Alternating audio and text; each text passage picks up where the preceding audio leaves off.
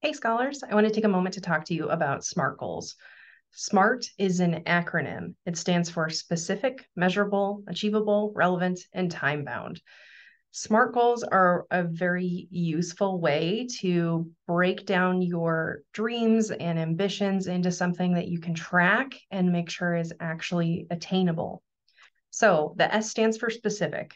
This is something that's direct, it has detail to it. It's not just some vague hope of having, you know, a comfortable life someday. What does comfortable mean to you? What does that look like?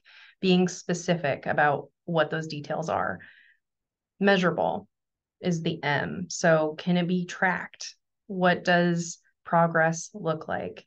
Maybe if you want to get good grades, again, what does good mean to you? What are those specific grades and how can you track your progress toward that goal? Is it achievable? Is this something that you have the ability to do?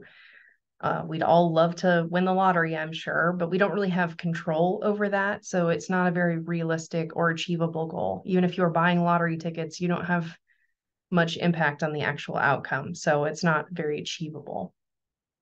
Is it relevant? Does it align with what you are working on, what your goals are, your vision, your values? If you're working on something and it doesn't really relate to who you want to be as a person, maybe reconsider what you're working toward and set goals that are more tailored to who you are and who you want to be. And of course, is it time bound? Does it have some kind of deadline or tracking? Is there a certain point where you're going to know if you did it or not?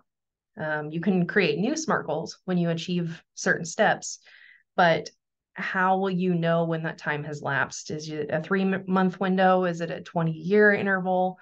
What does the end date and timeline look like before you start up on a new goal?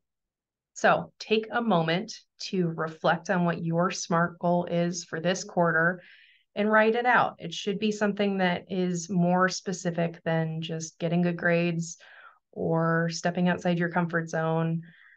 Think of something that you want to accomplish. Think about the things that you identified in the first part of your questionnaire. If you want to work on doing better note taking, how are you going to do that? What does better note taking look like? How are you going to measure that? What is the outcome? What's your timeline?